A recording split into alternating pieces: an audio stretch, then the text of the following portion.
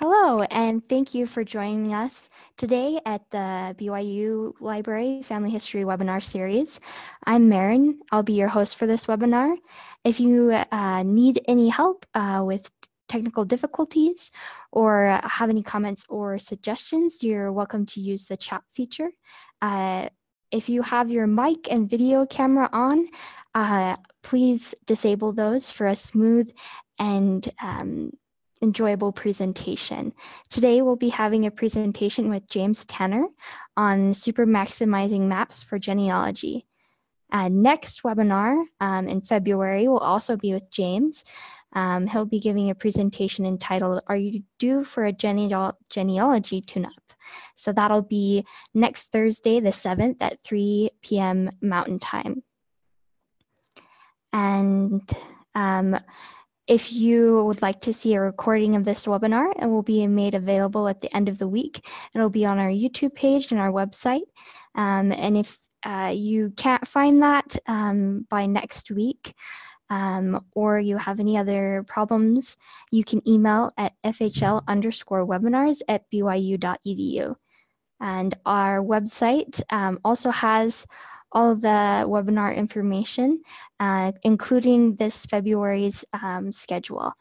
And our previous webinar on Scandinavian research is on its way on getting uploaded to the website. So if you're looking for that, it will be on there soon. And just a reminder that after the presentation, that's when we'll have our Q&A. And if you have any other comments or suggestions, just remember you can use the chat feature. James Tanner has a bachelor's degree in Spanish and a master's degree in linguistics from the University of Utah. He received a Juris Doctor's degree in law at Arizona State University. He served 2 years as an intelligence analyst for the U.S. Army and 39 years as an Arizona trial attorney. He has previously owned a retail computer business and an Apple Macintosh software company. James has over 32 years of experience in genealogical research and is an avid blogger of Genealogy Star blog and Rejoice and Be Exceeding Glad. He served 10 years as a missionary at the Mesa, Arizona Family Search Library and is currently serving at the BYU Family History Library. James has presented at expos and conferences around the US and Canada. He has 7 children and 33 grandchildren. So if James is ready, we'll get the presentation started. Howdy, this is James Tanner. Glad to be with you today. One little correction, we now have 34 grandchildren and 1 great-grandchild. So we are still watching that number grow. Let's see, let's get into the presentation.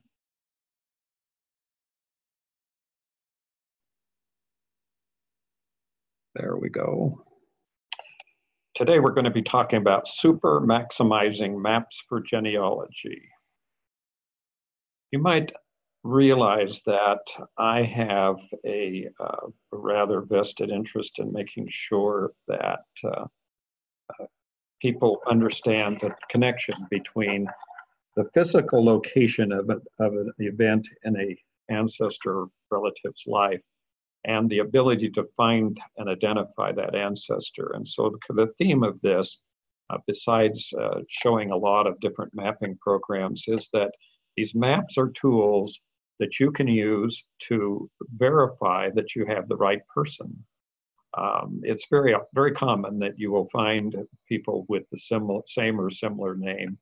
And when you have the same or similar name in a relatively small geographic area, it becomes more and more and more important to identify the exact location of events in that person's life in order to differentiate that person from all the other people who may have the same or similar name. It's really difficult to understand that concept because when we're in our lives, we think that our names are unique because, oh yeah, because I'm the only person in the world that has this name.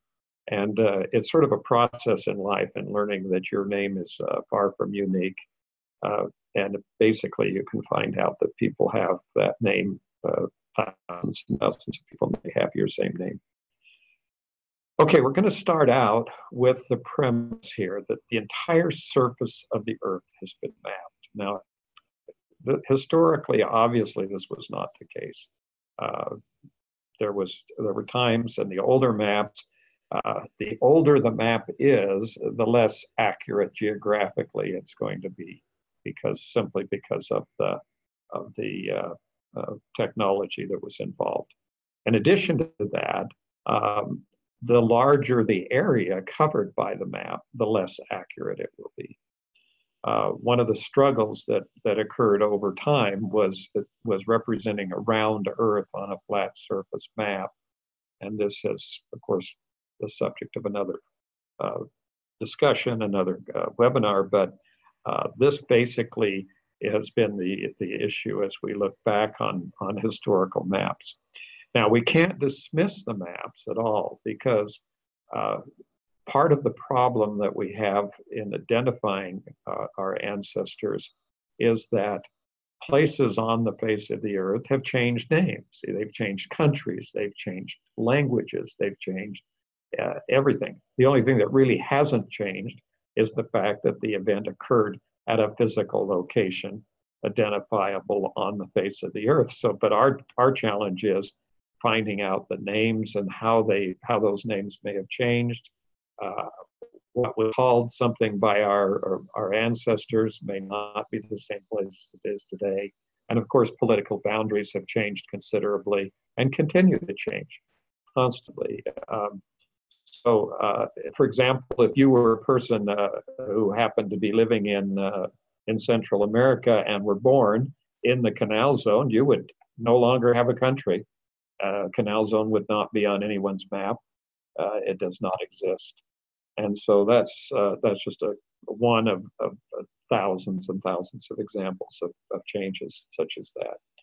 So when we go into the mapping world, we need to understand that there are hundreds and hundreds of thousands of historical maps. Maps have been drawn since the earliest records. Some of the earliest documents we have could be interpreted as maps. And so what we have are this huge reservoir of maps. And an interesting thing about these historical maps, particularly when we're talking about doing genealogical research, is that, for example, we talk about genealogically important records, and we know that a lot of those records are being digitized and put online on different websites around the world. So we begin to think that all the records have been digitized. Well, only a very small percentage of records that are valuable for genealogists have been digitized. But now we get to maps, and we find out that overwhelmingly, almost any conceivable map of any place that you can think of has probably been digitized and put online. So maps are kind of an exception to the rule about there always being better records out there on paper that you have to go look for and find. Usually you can find a map of almost any spot on the face of the Earth for almost any time period when that's available.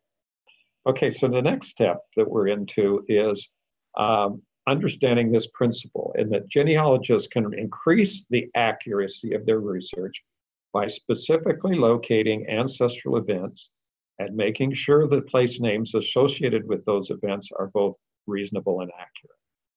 Okay, so this is kind of the rule of how we're going to relate the maps to our genealogical research.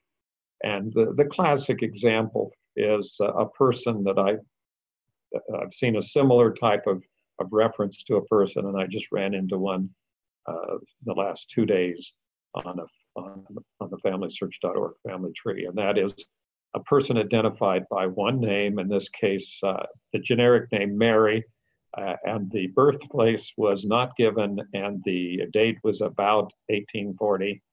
And other than that, that's all the information we had about that person. And In some cases, it may be a little more specific, like Ohio. Uh, how many people named Mary do you think were born in Ohio in a time period of about 1840? Even if you wanted to guess at that, there's no way in the world that particular reference can ever be that person can ever be identified. Now, it is my experience after many, many years of helping people with their genealogy and examining literally thousands of pedigrees that most of that searching in the wrong place is the number one issue for genealogists who can't find an ancestor. And it's almost inevitable that we have the places are mixed up. It's not, and if you can't find the right place, you can't find the ancestor. So we spend more time looking for records and looking and making sure that we've identified the place that our ancestor lived than we do in actually coming up with information about the ancestor. I think it is really the most challenging part of the process. Now, here's an example taken from the family search family tree of a wrong place. It looks reasonable. Here's a person named Jeremiah Brown, born about 1735, and he's from a place called South Kingstown, Washington County, Rhode Island, United States. And he has three sources. Tells us that somebody thought that they had a record that showed that this is the case with this person. So what's basically wrong with this particular entry? Well, we look at the date and look at the place. And how do I know it's the wrong place? Because the United States did not exist in 1735.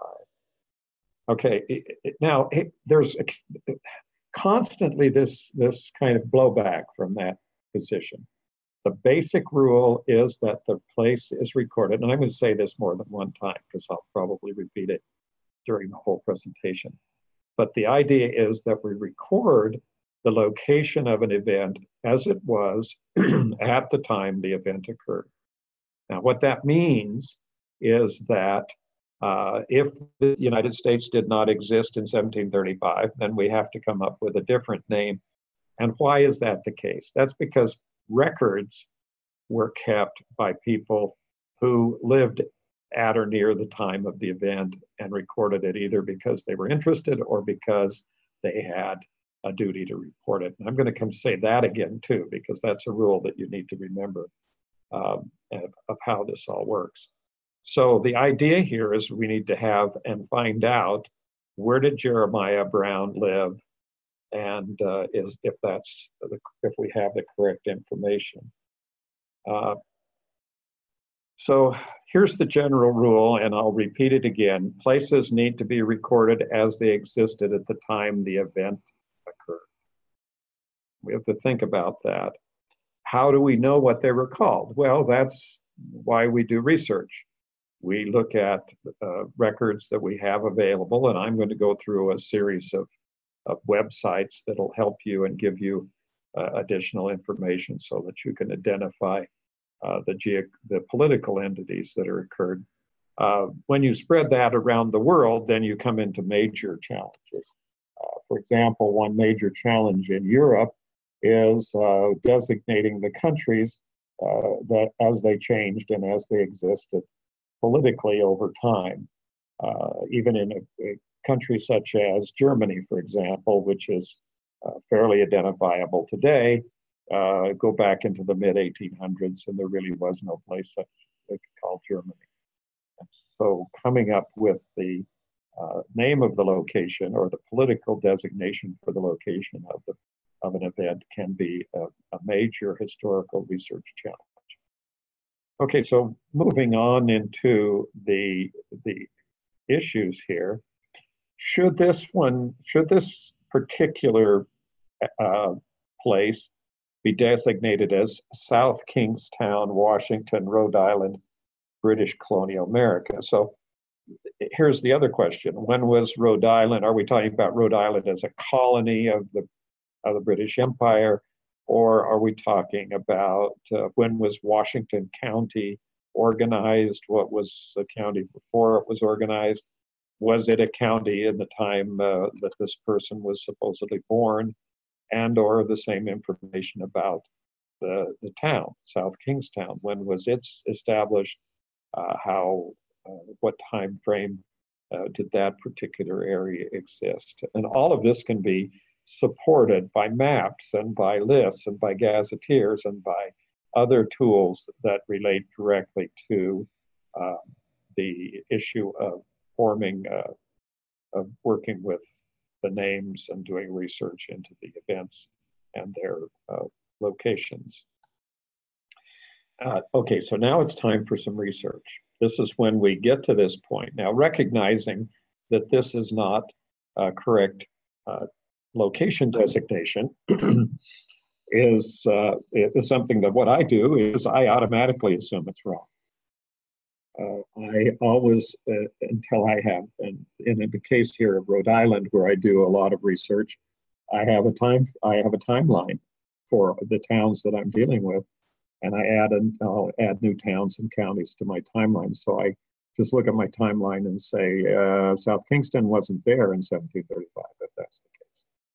So and gives me the name of the place that I should substitute.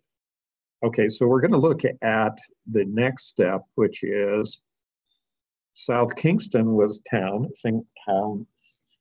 that again, South Kingstown was established in about 1722 to 23. So we can assume that if a person was born about 1735, and that if there was some reason or some kind of source record out there that showed that they were born in that location, then the location existed. So South Kingstown is there. We can leave that. We're not going to worry about it. Okay, let's go to the next one. But Washington County was not established until 1781, so the county's wrong. Regardless of whether or not today it would be in that county, we can't assume that we could find historical records in that county because they could have moved. And they may have moved and may be now stored someplace where that preceding county was located. So we're going to need to know what county was in when that county was in effect back then. So doing some more research, we find out that the previous county was called Kings County.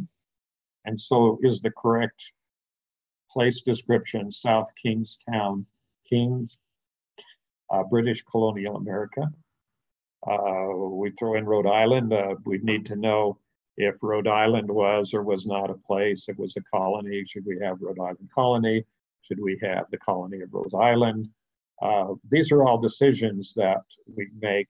And the idea here from the people who are working in writing genealogical programs and creating these online programs that we use is that they try to come up with standardized ways of referring to all these places that reflect their names during the time periods that are involved. So if you, in some programs, actually, if you put in 1735 and you put in Rhode Island, it'll come up with a bunch of different options that you can standardize on that. So for example, that's what the FamilySearch.org family tree does. So there's others, the programs do the same thing. They give you suggested places that might occur. And there are programs out there that will correct your entry. If you put in Washington County into some programs, give an example, like Roots Magic, which is a desktop genealogy program, it would come up and say you have the wrong county. It should be, and it would give Kings County as the one that existed at that time. So are we done? The answer is no, we're not done. And there's also some considerable discussion over whether or not we use the term British colonial America because there was never a place referred to as British colonial America. Nobody at the time thought of calling it British colonial America. It was called whatever, New England or Massachusetts or whatever. So they weren't really into that particular title anyway. Sometimes we have to just make an arbitrary decision to give a certain amount of information and preserve a certain amount of information. And British colonial America is fairly consistently used, but far from a standard. It's not a standard place name. Okay.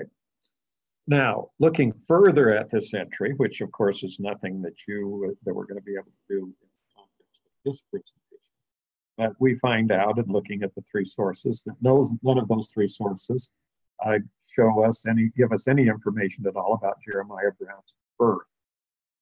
They talk about his death and burial, but it's probable that very few people are going to die in the same place where they got born.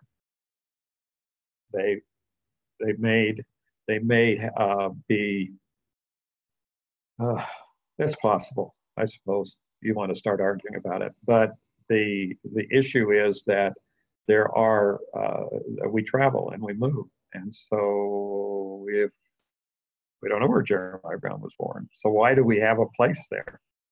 That's the question. And in this case, I would probably remove the location, because we can't assume that he was born in Rhode Island. He may have been born in England, he may have been born in one of the other colonies, but without a source record, we can't assume that that's where he was born. And by doing that, we may influence people to look for a birth record in that Rhode Island colony, and there may never be anything there because he wasn't born there. So that's the reason why we have that earlier statement about naming them as a place where as they were at the time of the event, and also understanding that that's where the records are going to be found, or associated at least with that location. And also, just because of the lack of sources, and all of this information is suspect. So about 1735 doesn't work. None of this stuff works. If we have a death and we had an age at death, then we could calculate a possible birth year. But if absent that, just a burial record does not give you information about how old this person was when they died. So all of this information here is suspect. So first of all, we're going to look for the places. Now, in this case, we have South Kingstown. And if he was buried there in South Kingstown or died in South Kingstown, and that would be a place to start to look for records, because at least we know he was there when he died. This, of course, brings up the first rule of genealogy once again, and this is really a restatement of the first rule that I just said. And the first rule, of course, is that when the baby was born, the mother was there. Okay, so there's three things about that first rule of genealogy, and that is that you cannot put your mother in one spot and the baby there's considerable bit distance away when the baby was born. That's just not going to happen. Although you'll find that, and I have sat there and looked at people in the eye after they told me their story and said, when the baby was born, the mother was there. And they look at me like I'm crazy. And then they start to think and they go, oh, you're right. Okay. But the other important and the corollary of this rule is that we look for places first because the records are going to be generated from those places. In this case, if you look at this map, you see this big kind of off color reddish area. That's all South Kingstown. And there are in that South Kingstown many towns. So where are the records? Were all the records of South Kingstown kept as South Kingstown, or were they kept in the individual towns or villages there? You never can discount the fact that the records you're looking for are actually sitting in a building in one of those small towns. So this is why it's important to think about the maps and think about where places occurred. So South Kingstown is not just one town. It's a whole bunch of little towns. And they're all called South Kingstown because that's the South Kingstown area. It's not a county. It's part of Washington County at present. And it was part of Kings County previously. Okay. This example shows the need for more research. This is the whole point of this particular example, is that when we get into these situations and we start to analyze what's there on the paper, on the computer screen before us that someone has put in there, or we have put in there unknowingly, that information is simply not correct, and we need to do some research and correct it so that it can be used and additional records can be found. Okay, so now we're going to move on to England. I'm not going to resolve all of the issues of these examples. These examples are problems. That's not an example of how to solve the problem per se. The problem is solved by doing research. And so the idea is that we're going to go out and find the information from maps and gazetteers and other geographically oriented materials, lists of names of places and websites with place names, which technically are gazetteers.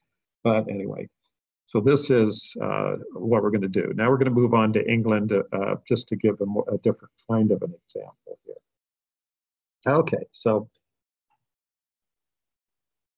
this particular example that I'm going through is going to illustrate that knowing the exact location of an event in a person's life, will increase the chances of locating that person, even with limited additional information. So let's see what happens when we look at this. Now I have a little bit of a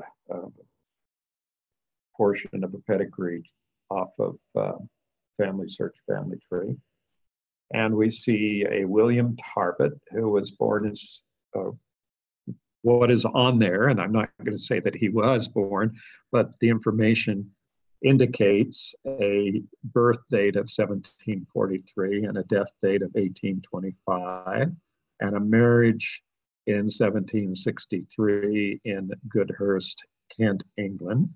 And his wife's name, and has a father named George, who was supposedly born in 1715, and a mother named Anne, who was born in 1719 and died in 1782.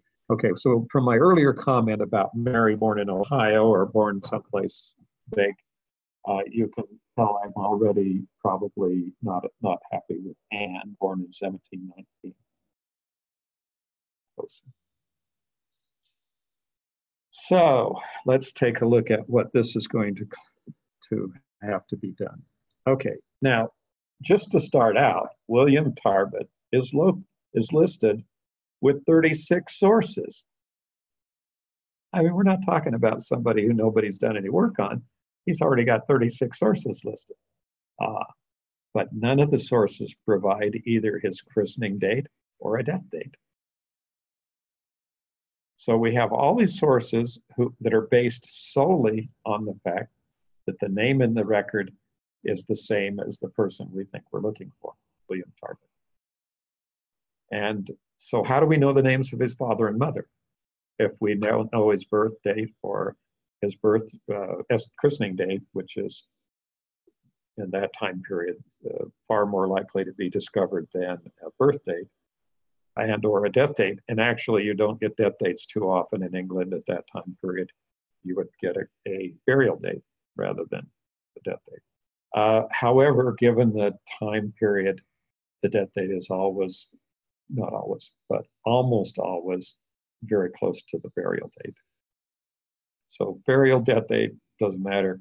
Christening date is another problem, because the christening of people in the Church of England could have happened at a time very distant from the date of their birth. It's not unusual to find records where a person was getting christened in order to get married in the church. And they could have been in their 20s, 30s, or whatever when they're being christened. So christening dates do not indicate a birth date at all. They are a christening date. They're not, there's no implication. Very commonly, I see someone will put down the same date for the birth date and the christening date. Just think about it, folks. You're telling me that that mother had a baby, leaped up, and ran to the church to have her baby christened. Give me a chance. Give me a break. It's not happening. It's just not happening. Okay, so it's sometime after the birth. Now, there's some people who put in the birth year as the christening year. Maybe, maybe not. But that's still a very poor practice. If you do not have a record showing the birth, leave it out. No harm done. There's no obligation to fill in every blank. We are trying to reasonably identify these people. It's not a game. So we're not just filling in all spaces with numbers. Okay, so here's this location shown by the sources. So I'm doing all this work for you. So you would have to go through and look at each source and come up with all this information. So the first place I find in the records is Cranbrook. And I've marked them on the map so you can see kind of generally where they are. This is, if you go look at the upper left-hand corner of this map segment that I've screenshot map segment that I created, you'll see London. So that'll kind of give you an orientation of where you are in England. If you're so unfamiliar, you don't know where London is, go get a map, pull up Google Maps and look for London, and then you'll figure out where we're talking about. But let's just assume that we have some concept here of Cranbrook. Okay, the next place in the map is Goodhurst. In the list of sources is Goodhurst. So we have another place. If you've been staring at this, you'll see that it moved a little bit, but they're pretty close to each other. And so that's one thing that we're going to look at later. And then another place that's mentioned in the sources is Marden. And this is one that's a little bit more problematical because Marden is a parish council, kind of a parish council. It's the name of a lot of different places and different entities in that general area. But there is a village, a town called Marden, and then there's a parish, and there's other things there. But it's a little more complicated and isn't really as easy to identify as the first two. And then we have Canterbury. It's quite a ways away. It does happen to be in Kent, and we'll just have to see whether we like that or not. So how far, this is the next question. Okay, we've taken all the names out. If you're like me, then you've either plotted them on the map or you've written them in your notes as all the 3 or 4 places that they're there. And then you want to know if how these sources relate to each other. And that is, remember the first rule about babies and mothers and all that.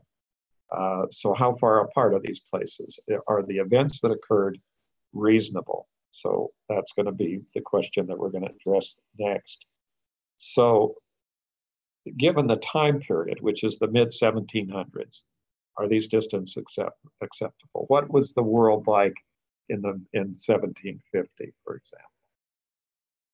Think about it for just a second. Okay, jet planes, fast railroads, cars, freeways, nothing.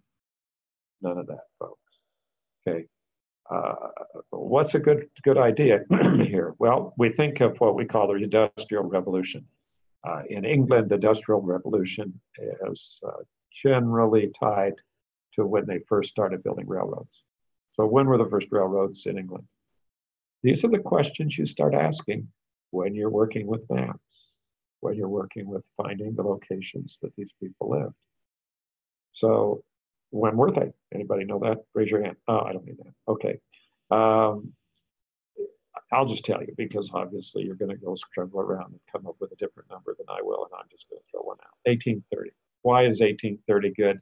Well, there were earlier railroads for mines and things like that, but commercial railroad traffic carrying passengers generally started about that time in England. So in 1700s, how did you get from place to place? You walked, you rode a horse, or you rode in a wagon, or on a boat. Well, they weren't going to take boats in any of this area unless there were canals, and the canal building was actually going on during this period of time.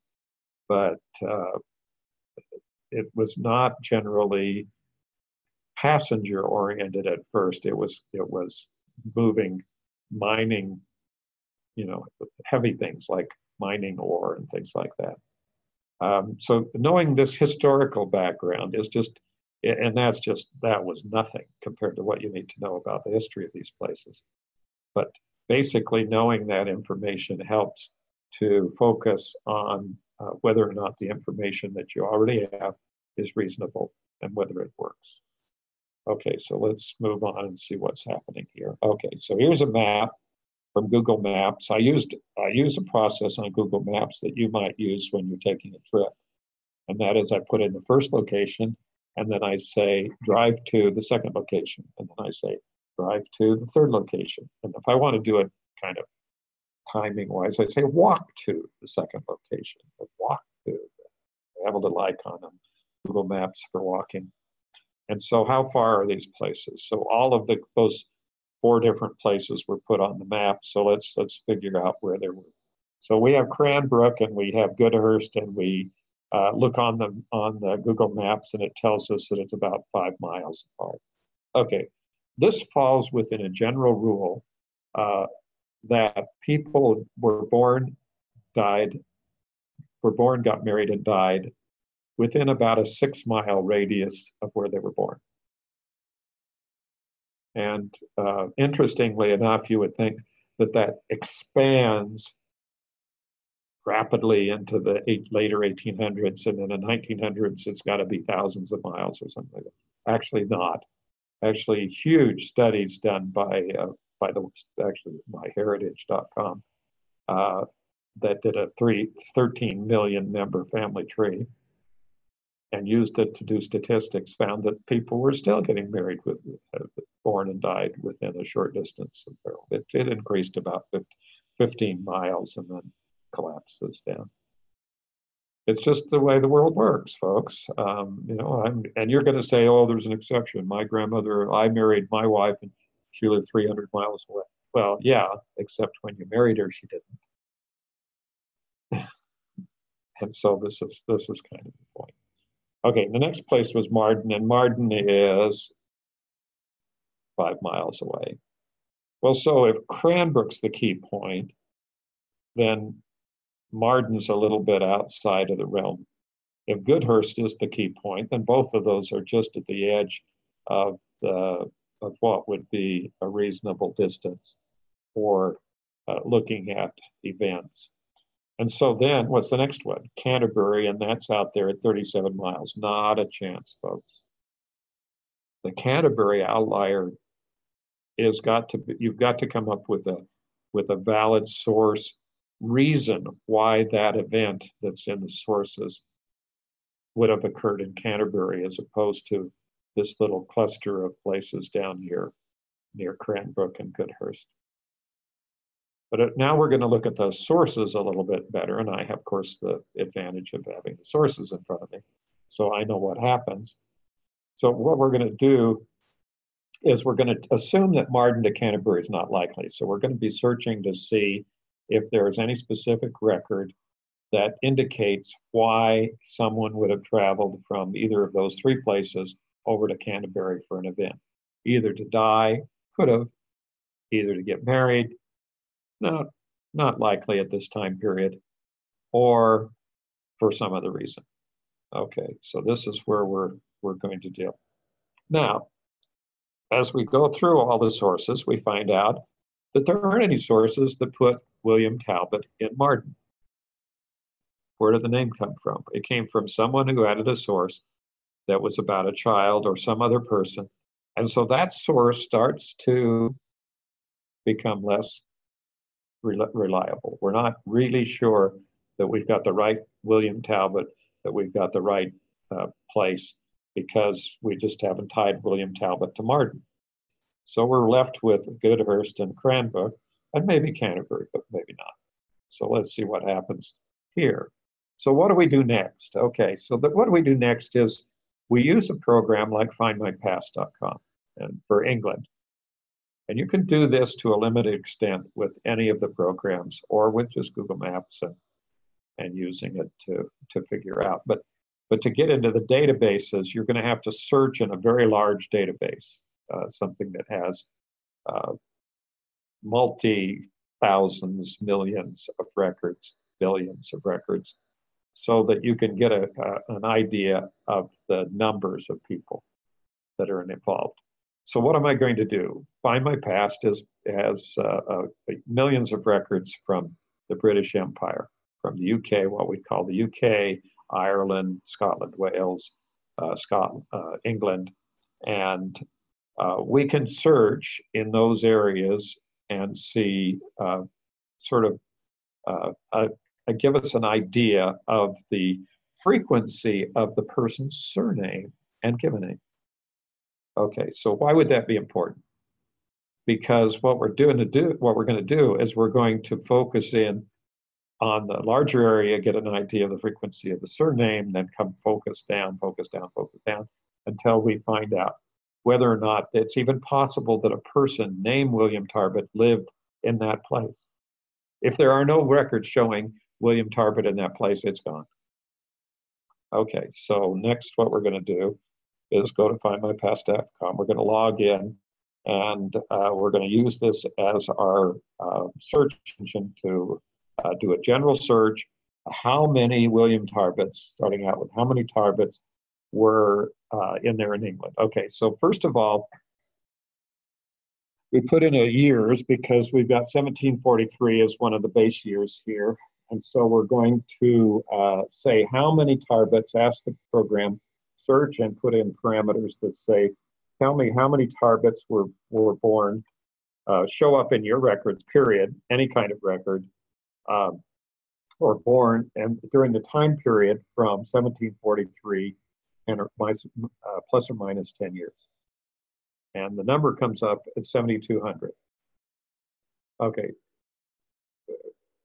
If we cut the time period down to 5 years, and then we add a given name of William, the number drops to 46 results. So it automatically focuses in on results. If I specify Cranbrook, now 46 is fine, but that's like showing darts at a board with 46 different places for it to land, because we don't know which one of those William Tarbets we're really looking for. But if we then know the place, then the results drop to 17. And almost all of those support the William Tarbet who was from Cranbrook. So now we have, just by doing this way of filtering out or filtering down to a specific location, and it doesn't matter what order you do these in, but I like to do it in this order because it gives me an idea also about the frequency of the surname. Same with thousands of hits, means there's lots and lots of people out there with this name. So we're going to have to be very, very, very specific. If you do this search on a very unusual surname, I've had only 100 people out of all the millions records on Find My Past with the same surname. So I can individually tell a person, likelihood is you are related to all 100 people here, because that name is so rare. So this is the kind of thing that you do to find out if what you've got there as far as the places are reasonable. And we find that there's no William Tarbet in Martin. So we've got William Tarbet down there in Goodhurst and in Cranbrook, and they're only 5 miles apart. So we can begin to say, or at least form a fairly reliable opinion that the William Tarbet we're looking for came from that little tiny area around Cranbrook and Goodhurst. Now, here's the real question. Where were his present parents from? 1750, and they would be born 20 to 30 years before that, if, let's say, before he was born, and that would be even further back in time, and the chances of them having traveled or come from some other place was even much lower. So the possibility is that they came from Cranbrook. So is there anyone out there? The question would be, are there any other William Tarbets or any other Tarbets who are candidates to be the parents of William Tarbet? So that's the question we have. Is Cranbrook going to end up being the reasonable place? But I would conclude that based on the map and the sources and the analysis on Find My Past, that the family was from Cranbrook, and that any records I find about Tarbets in Cranbrook probably are people that I'm have a reasonable belief could be my relatives. And if I can then find records and concentrate on the Cranbrook records, that if the records exist, then I should be able to find my Cranbrook relatives in the records in Cranbrook or whatever parish and surrounding parishes, if that's something else we need to look at. Okay, let's move to another example. Okay, that previous example showed focusing in on using the map to give you an idea of the distances involved. And then it also showed you how the map led you to the conclusion that the travel distances were such that you probably were focusing on one location, and that was where you were finding records about your family, so that's probably self-reinforcing. Okay, so here's another example. In this case, in looking at a family on the Family Search family tree, I was working with one of my friends, a family with children born in both Kentucky and Tennessee in the early 1800s. Okay, we're back to the same issue of travel time. In fact, it was much worse because in the early 1800s in both Tennessee and Kentucky, this was at the very earliest time when the Europeans were going into those areas, and there weren't any roads. And movement north and south was extremely restricted, and movement from east to west was almost as badly restricted. If you've driven across the country like I have recently, like in the last couple of months, you know that it's a big country, and people just didn't walk that far.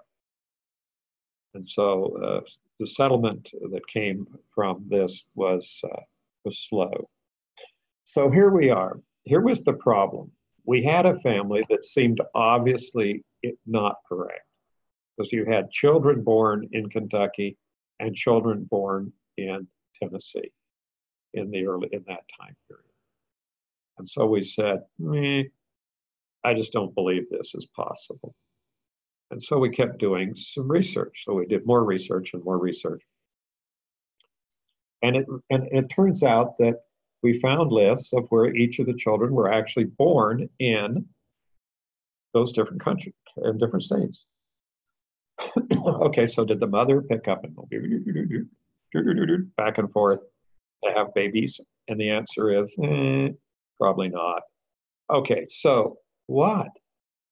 What was the problem? Okay, so we went, I believe me, how much time it took us. Now, interestingly enough, if I had called my brother, one of my sons up and asked him this question, he would have answered it by snapping his fingers, said, oh, I know the answer to that. But that was the problem. Okay, so what happened here? Well, this is the problem. This is the border between Kentucky and Tennessee. This is zooming in on a little town called Mitchellville. And this happens to be, and you see that red spot there, this happens to be where this family lived. How far did they have to travel to go to Kentucky from Tennessee? 100 yards. Half a mile away, you were in a different state, the state line. Now, you may not be aware, you think that if you look at a regular map, you're going to see the straight line between Kentucky and Tennessee. When you zoom in on it, you will find this little jog in the line. It is famous. That's why my son, when I mentioned this to him, he said, "Oh yeah, that's the so-so jog in the line and the happened." You know, I went, "Okay, so I didn't know it. I've never heard of it." He said, "Well, read some books." And anyway, so here's what happened. The surveyors were coming along, and it got to be a really cloudy day, and they couldn't get a bearing on the sun, and they just kept measuring the line, and then they discovered that they were off, and so then they turned and went back to get back on the right line, and they got back on the right line, and then for like, oh, maybe up until the present day, Kentucky and Tennessee still fight over it. So but it's there. And that explained why the children in this particular family, it was correct. Some of them were born in Kentucky and some were in Tennessee, and they just took their part because nobody knew who would end up owning that particular piece of property. And so that's how they got listed. So I guess whatever they thought give the better tax advantage or whatever it was. Oh, I see there's a Flying J Travel Center just north of there. Well, no wonder they could live there. I don't know. There's a freeway that goes there too. They had pretty good life. They could have lived pretty well back in that time period next to a freeway and near a travel center. Okay, what does that illustrate? It illustrates the fact that you really have to know the history. You have to go back in history and look. And you may want to look at an old map because I don't think the Flying J Travel Center was on the old map. Okay, surveyor's error. That's the whole problem with this particular issue, but it was only resolved when we zoomed in on the map to the point. Actually, the process that we went through was to identify that these people lived in Mitchellville. And once we did that, we zoomed in on Mitchellville and realized that the boundary of the state made this weird log. And then we did some research and figured out the story behind it and that it actually did exist and when it happened. And it was before the time period when the people lived there. So they lived right there on the line, all those people with their things. Okay, so we're going to go through now some map sources. Now, here's the deal with these videos when they're on the YouTube. When you're in live, of course, you could tell me to pause, but I probably wouldn't. But when you're on a video on YouTube, you can come back to this and you can pause the video and get the information if you need to get the information. So this is the way this works. So I'm going to go through these fairly quickly. First of all, the basic map source is Google Maps. First of all, they have high resolution satellite images of the whole world, which helps us to look at a lot of land. And secondly, they have all these nifty calculations and distances and roads and by walking and how time frames and all that help us to find. The drawback, partial drawback is that there are a lot of different places named with the same name. How many counties are called Washington County, for example, and you can go on and on. I can make stuff up, like I can say Big Bug Hollow, and I can look it up on a gazetteer, and I will find a Big Bug Hollow, almost inevitably. Anything I can think of, they will find. Possum, creek or something. All that's there. Everything's there. Okay, so now we're moving on to a little more specific source for help, and that's the USGS, the United States Geological Survey, and it's the national map. How many of you knew we had a national map? We do, and it's very, very detailed, and it goes into tremendous detail, and there's lots of other things that go along with it. So the national map, and I'm not giving you URLs here. It's simply look up these places by Google search. If you look for national map, US national map, you will find the link directly. If you go to the USGS website, you may or may never find it. Believe me, it's one of those big government sites that's so big and has so linked to all sorts of different things. You may never see the connection to it. So just do Google search for national map. Next one is map source is one of the most valuable and most used sources that I use for United States. Now, there are similar resources, not quite as well organized, but for all the other problem places in the world and Europe and every place else. But this is the place for the United States, and it's called the Newberry Atlas of Historical County Boundaries. It's by the Newberry Library in Chicago, and it has an interactive map that shows that graphically shows the changing borders of every county since 1620, since actually 1605, starts with Jamestown. And so basically or whenever around that time period where Jamestown starts. So every change in every political boundary, every township, every county and state boundary change is graphically illustrated. And then there is detailed information about each of those changes with a citation to the political decision, the statute or ruling or whatever that changed the boundary. So there's just a fabulous amount of information here. The program goes on. And I've done some other programs just on that particular map source. Old Maps Online, if you want a sort of inexhaustible supply of old maps. The advantage of this Old Maps line, and I'm giving you the URL here because if you just type in old maps, you're really going to get all sorts of weird stuff. It's oldmapsonline.org. And basically what you do is you draw a rectangle with on the map, and it will show you all of the historical maps that are available for the area that is in that rectangle. It's amazing. You've got to play with this game, with this program. It's just the number of maps in there is phenomenal, and it's all over the world, and you can get all the historical maps for the world. Okay, other map source. David Rumsey Maps. This is a private collector who donated his maps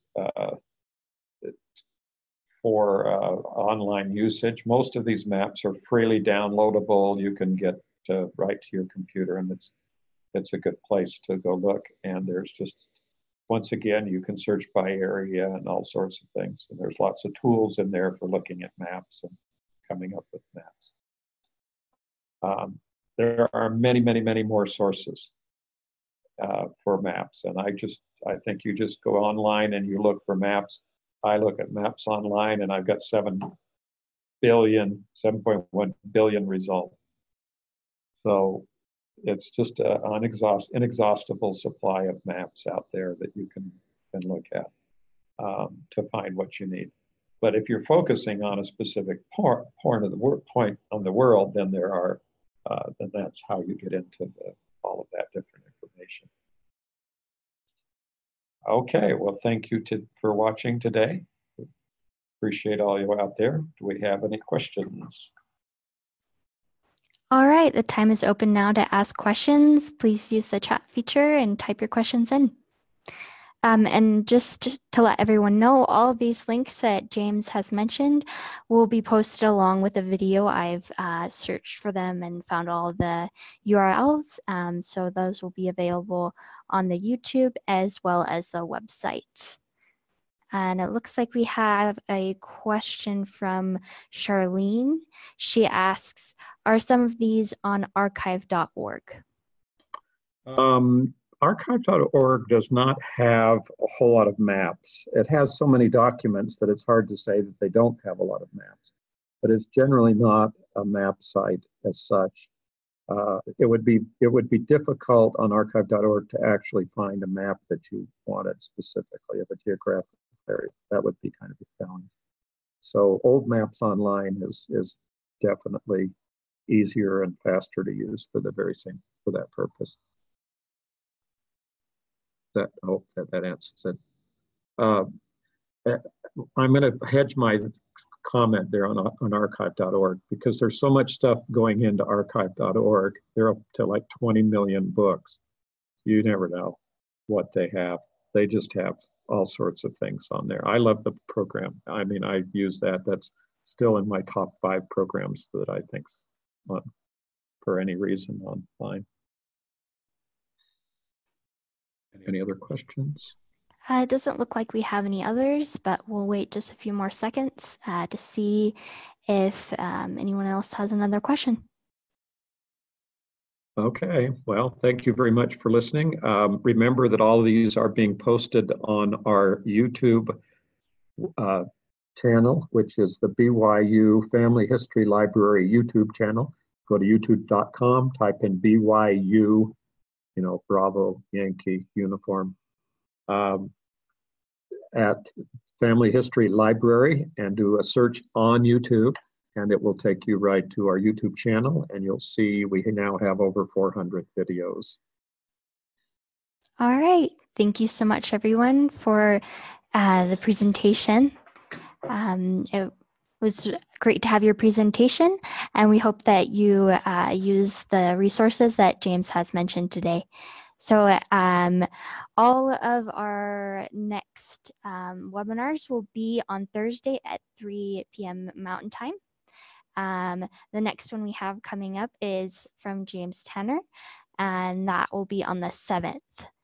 And after that, we will be hearing from Michael Hansen.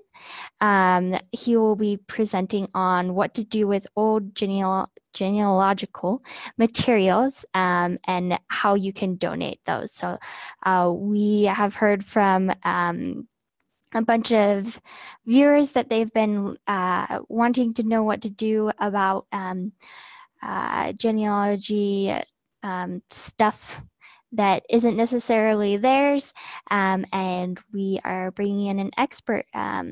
So that will be on Valentine's Day with Michael Hansen, and it shall be a lovely webinar, and we hope to see you then, as well as on the 7th. If you have any comments, suggestions, or questions, you're welcome to email us at fhl_webinars@byu.edu. Make sure to check our YouTube channel. If you just search in YouTube, BYU FHL, that'll pull up our channel and the most recent webinar, as well as the previous webinars will be available there. Thank you so much, and we hope you have a wonderful weekend.